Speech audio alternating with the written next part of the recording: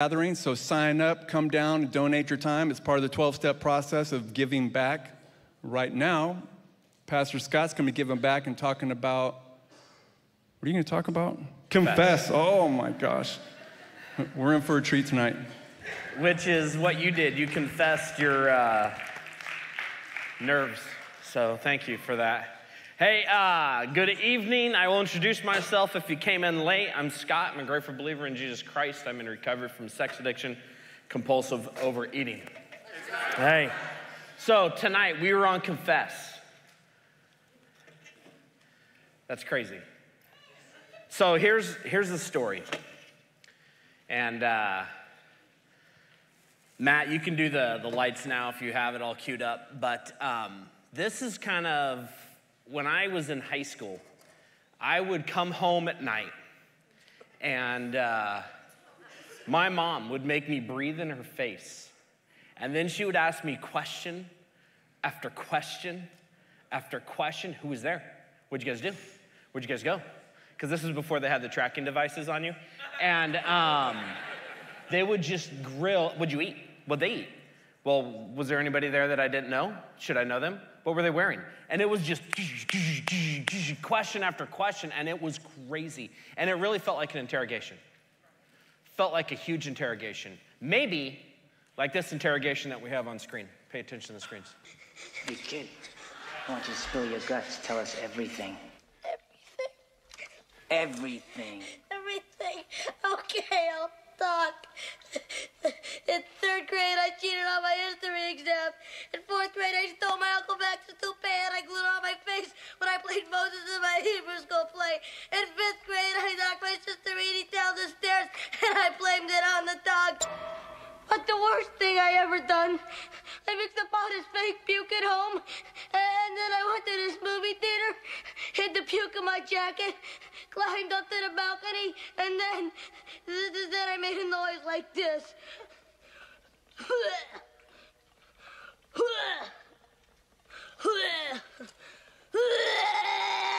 And then I dumped it over the side.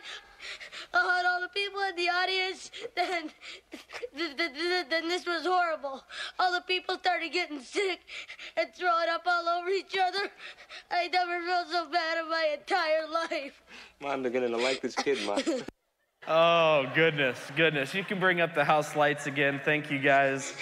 I'm not sure that I could teach with that dark like that. That was crazy. It was a little intimidating. But man, so many of us, that's like our interrogation. That's what we think it's going to be like. Our fifth step is an interrogation. We're going to be interrogated by God. We're interrogated by ourselves because we just went through that fourth step and we wrote everything down. And then we think that our sponsor or the person we choose to share our fourth step with is going to interrogate us. And that's not what it is. It's not an interrogation. So much of recovery gets a bad rap by a lot of things. But remember this. Recovery, it's not about others. It's about you. It's about you. And that's a great phrase up there. Is your past still a stumbling block? The things that you have done, is it still a stumbling block? Is it still something that you get hung up on? You maybe have guilt or shame, or maybe there's something that you will never forget. Maybe there's something you're still holding on to because you're gonna take it to your grave. And that's so difficult to live a life like that. Well, tonight we're talking about confess, and the C in confess is this. It's confess your shortcomings, resentments, and sin. That we would confess those things, our shortcomings, the things that we're not always good at. Confess those things. Then we're gonna confess our resentments, the people that we have a resentment against. Maybe that's God, maybe that's your parents, maybe that's somebody else, but maybe we have that. Our screens are having a hard time tonight, so I'm just gonna keep rolling and you guys just keep filling it in because I don't wanna stop. So here's the deal is resentments and sin. Like I said, this is not about what others have done to you. And I know sitting in this room, there's been a lot of horrible things that have happened to you. And it's not about that. It's not that we don't care. It's not that I'm insensitive to it, because I think there's a time and a place that we address those things, we talk about those things, we heal from those things. But when we come to the fifth step, it's not for us to confess everything that's happened to us, because if you do, you stay a victim. And recovery is not about remaining a victim. It's about finding victory over being that victim. It's about finding who we are in Christ. And it's about us accepting responsibility for our behaviors, for our resentments, for our sins, for our shortcomings, that we would be able to deal with that we would be able to start to find healing, that we would come clean of those things. Most people do. I did this in my relationship with my wife. I'll go personal here. I won't talk theoretical. My relationship with my wife, I was dating her, and I threw out the whole, hey, I used to struggle with porn. That was awesome. It was a great line, because I was testing the waters to see how she was going to respond. And she kind of responded pretty good, but I still was like, I'm still gonna take and hold the fact that I'm still struggling with it. That was how I did it. And so many of us in our recovery, we go to that same thing. I used to do this. Or we shall share part, but we won't share everything. We only deal with part issues, or we'll be so vague about it that we are not detailed and get specific about it. I was talking to a guy the other day. A guy's looking for a job, and I was called to interview him, and talking to him a little bit, and it was interesting. He kind of was like, well, yeah, I had an issue, and I looked at something. Well, what does that mean? You looked at something. Like, I see things all the time. Be specific. What did you see? What did you look at? What happened? What was the duration of the time? What was it like? Come on, let's get a little bit more specific. And sometimes we got to be specific about the things that we are dealing with, and we have to come clean. See, this is not a forced confession like you saw on there, and like you saw maybe in the example of me coming home, but it's a true confession. One that is admitting that we are wrong and agree with God on the sin in our life. That we admit our stuff. We've already stepped out of denial. We've already had a desire to have this higher power step into our life and help us, right? Restore us to sanity, right? We've surrendered to Him, right? We've already made the list. Take that next step and confess it to God, to yourself, and to someone you trust. That is God's desire for us. In Psalm chapter 28, verse 13, it says this: people who cover over their sins will not prosper, but if they confess and forsake them, they will receive mercy.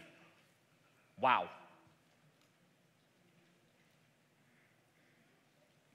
Wow. And unfortunately, I don't think the church has done a great deal to help in that. Because I know some of you, if you're like me, which is in me, I had confessed. Multiple times in my life growing up in junior high, high school, I had confessed my sin. I had shared with youth leaders, hey, this is what I struggle with. And I don't feel like it was received well. It was a go and sin no more. It was a look upon of, oh. And I know I've shared it before. Literally, a youth leader had dropped me off at home and never talked to me again. That was my experience with the church and when I would confess. The church is full of sinful people, and we hurt people. But here's what the Word of God says, that when we confess, that we receive mercy. That we receive mercy. That's huge.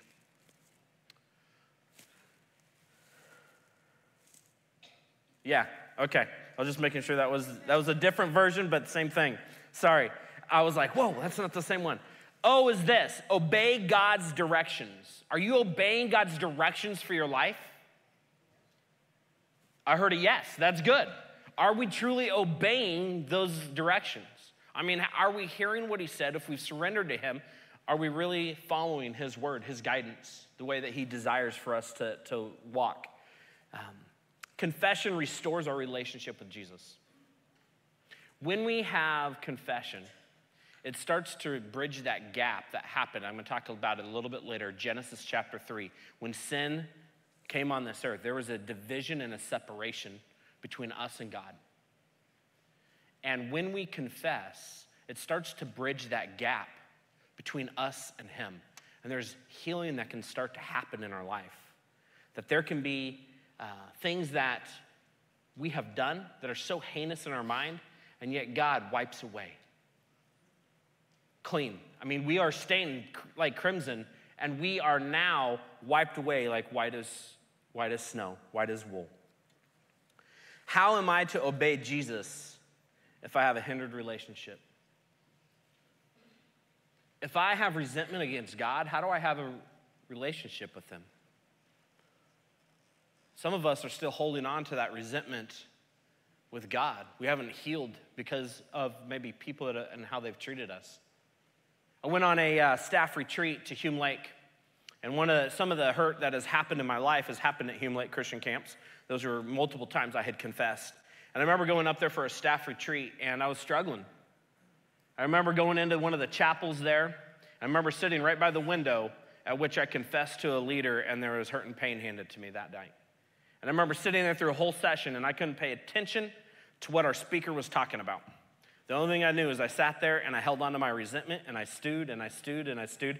And then they said, go spend 3 hours alone with God. And I was like, awesome, where's my phone? I can play some games, but up there you have no reception, so there's nothing you can do at all. And even if you have the Zach Morris phone over there, see that phone? Even if you have that, I can't call anybody. So there's nothing. There's no reception. So I went and spent time, and I sat by the lake. And I remember picking up a rock. And I remember yelling loud as I can, and you guys all know I'm loud. I yelled, I forgive you, and I hucked the rock into the middle of the lake. Well, it wasn't the middle. I like to think it was the middle, but I don't have that good of an arm. But I hucked it into the water. And just that power of releasing that hurt and pain was huge for me. It was huge. But how are you to obey Jesus if you still have a hindered relationship? I mean, he's giving you guidance and you're still holding a resentment. How do you hear him? It blocks us being able to hear him. See, James chapter 5, verse 16 says this.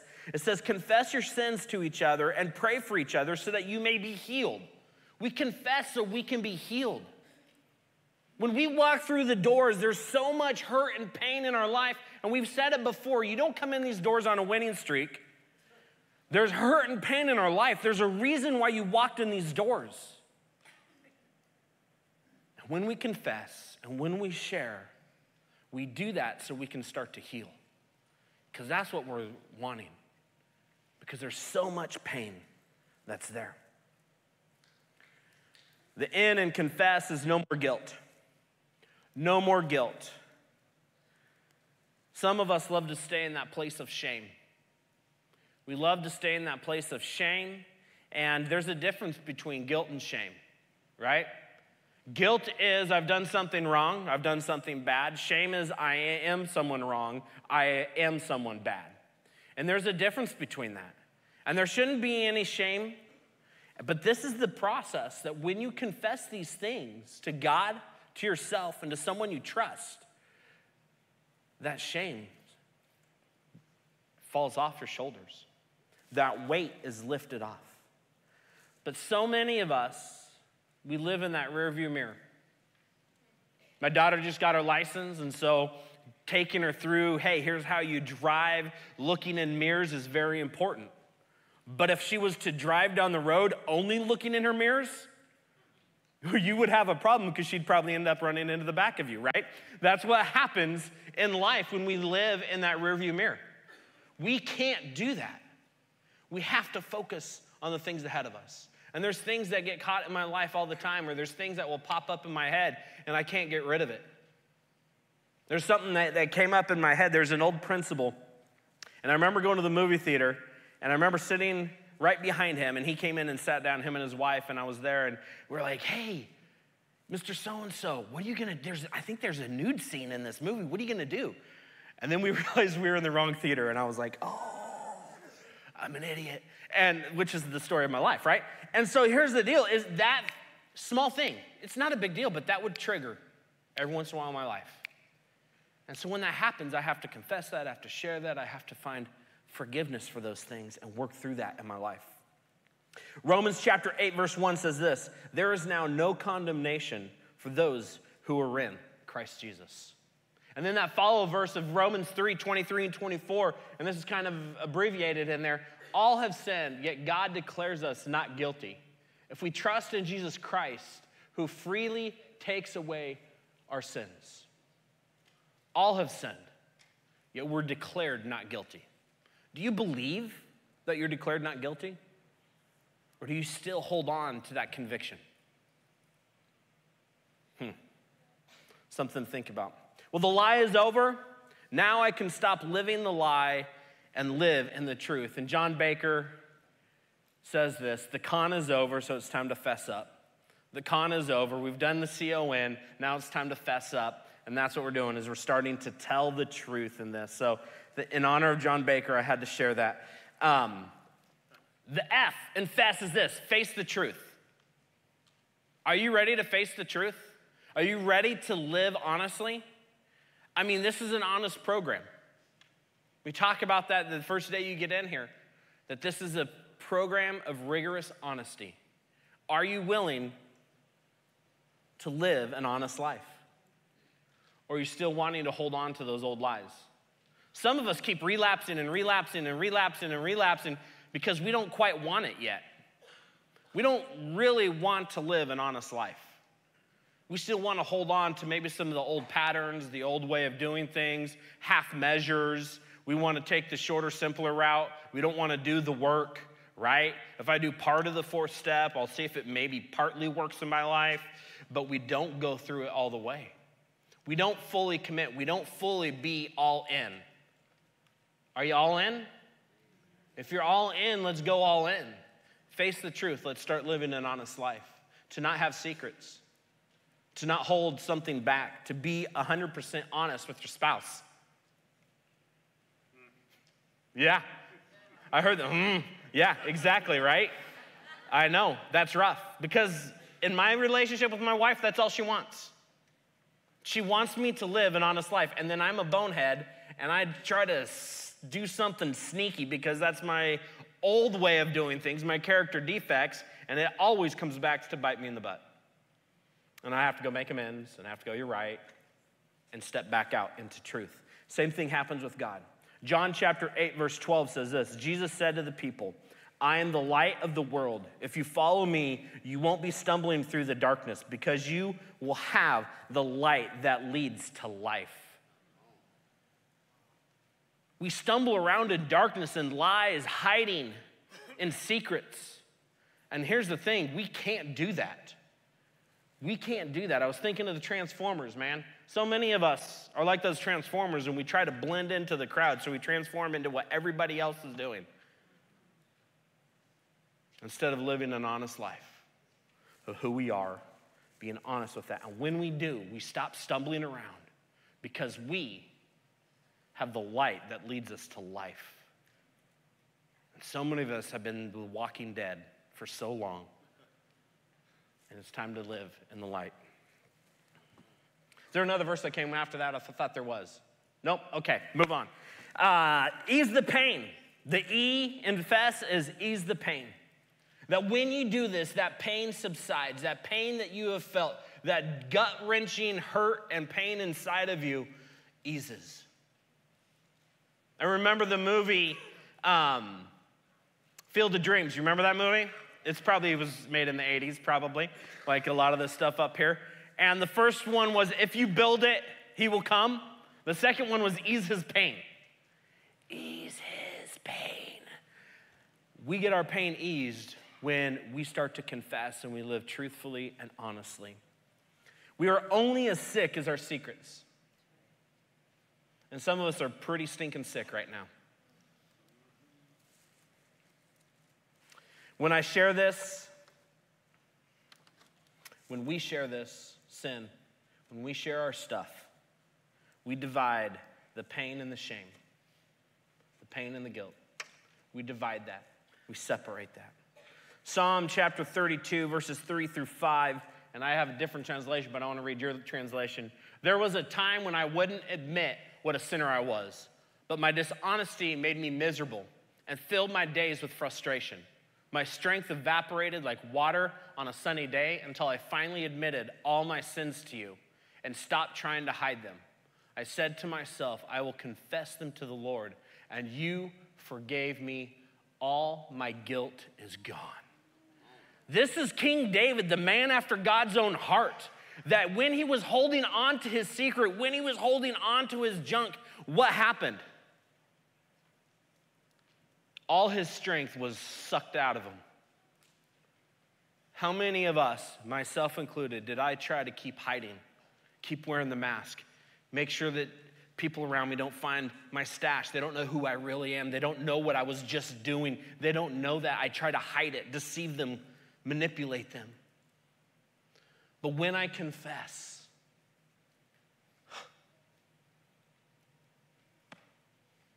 God forgives us, and our guilt is gone. How huge is that? Not only does it ease the pain, but it also stops the blame. Ease the pain, stops the blame. Genesis chapter 3, Eve, Adam, and a serpent are chilling in the garden, right? Hanging out. Things are great. Things are amazing. And serpent talks to the woman talks to the man. Next thing we know, they've eaten of the tree of knowledge of good and evil, and now there is a separation. They hide, they realize they're naked. I have a story about that too. I won't go there, ADD, sorry. Ask me later, I'll tell you the story. But here's the deal is, they realize they're naked. All of a sudden they go and they make clothes for themselves, and then they hear God walking in the garden. They freak out, and there's automatically guilt, shame, they're hiding, they're separated, and God goes, who told you were naked? Well, I can see, but yes, exactly. There's things that obviously were there. And since that day, there's been a separation from us and God. But since that day, it has only been God's desire that we would be reunited with him. And there would be unity between us. And he's given us that path through Jesus Christ. He's given it through, and we sang about that. But we have been isolated long enough in our addiction. Let's start to bring unity and connection back into relationships. And if you don't have a sponsor, you don't have accountability partners, you don't have the phone numbers of the people in your open share group, get them tonight and start to use them. It is amazing what happens when we use the tools that we've been given. I got a call from a struggling buddy today, and it was amazing to be able to talk to him. Because when I talked to him, even though I wasn't the one that made the phone call, guess what happens? I even get to help myself, and I strengthen my own recovery. You can't keep it unless you give it away. And that is a huge part of our process. Have meetings with people throughout the week. I've got a couple meetings that I go to throughout a week that are just for accountability to talk to. I go to some other outside meetings to help me in my recovery. Start to build those things, and when we do that, we begin to have intimacy, and not only those relationships, but all our relationships. The relationship with our spouse gets better. The relationship with our parents get better. The relationship with our children start to get better. It's absolutely crazy. And I know there's tough times along the road, but when we work the program, when we apply these biblical principles to our life, there is healing that begins to happen. Genesis 3:12 says this, the man said, the woman you put here with me, she gave me the fruit from the tree and I ate it. And the woman said, the serpent deceived me and I ate it. And then the next verse, next slide. That wasn't it, doggone it. There, I must have deleted it. Man, I'm all over the place tonight. But here's the thing. It goes on that the man blames the woman blames the serpent, and God punishes them all. How many of us do we blame for our own behaviors? I drink because of this, because of you. I look at pornography because if you would only this, if you would only that. I wouldn't cheat on you if this. You made me do it. You shouldn't have had that chocolate cake in the house. You shouldn't have opened the bag of Oreos. I was good when they were sealed, but once you opened them, it was like opening the floodgates of, exactly, that's what happens. Matthew chapter 7, verse 3 says this. I'm going to use that translation up there, so we're going to go with it. Get there, there you go.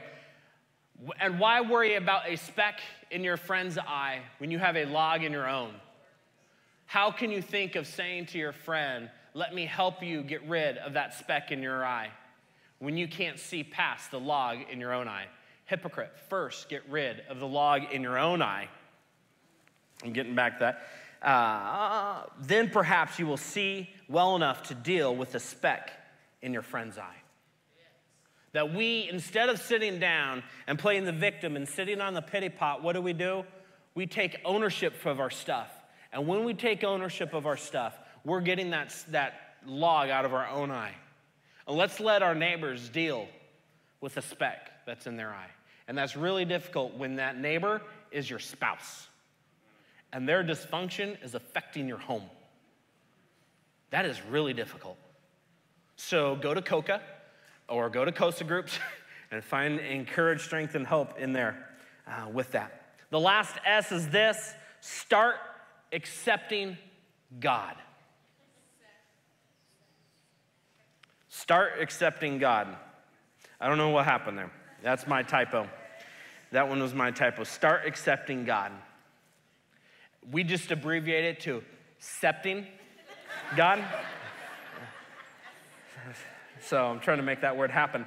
But accepting God, accept my mistakes and my shortcomings. This obviously is one of them. Thank you. I'm confessing that now. But start accepting God.